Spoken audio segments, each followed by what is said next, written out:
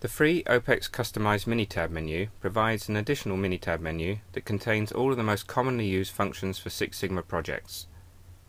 To install the menu, firstly download and unzip the free data files and templates from opexresources.com, making sure that you select the correct files for the version of Minitab that you have. Then, from within Minitab, go to Tools, Manage Profiles. Click Import and navigate to and select the registry file OPEX Customised Minitab Menu. Then click Open. The OPEX Customised Minitab Menu profile should now be shown in the available profile list. Select the profile and transfer it to the active profiles like so. Ensure that the OPEX profile is at the top of the active profiles list by using these arrows, then click OK.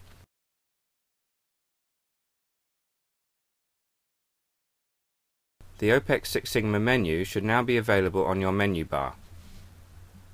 This menu contains all of the Minitab functions used within this pocket guide in one single menu, and they are arranged under submenus that complement this guide. At the same time, all of the functions are still available in their default Minitab menus.